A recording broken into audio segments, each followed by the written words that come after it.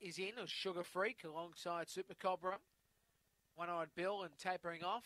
The second line of Agent Meatball, Joffa's Liberty, Litra Tinsel and Petrula. We're set to go, ready and away. Starting nicely here with Super Cobra. Good speed here from Agent Meatball on the outside. One-Eyed Bill trying to go forward. Then on the inside, Joffa's Liberty moves up the third. Taking stock down the back straight.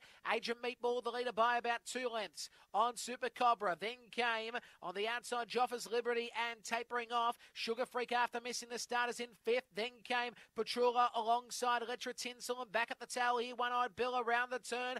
Agent Meatball still with the leader, and Agent Meatball wins the prize. Second spot goes to tapering off from Sugar Freak. Ran nicely late in the piece, and then they'll follow next in the later stages by a tiring Super Cobra. We had Joffa's Liberty alongside Litra Tinsel. Petrula was also there, and if I haven't called One-Eyed Bill, time will be 29 and 70 odd.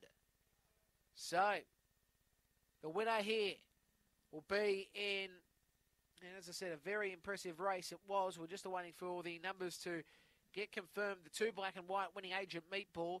So Agent Meatball is first.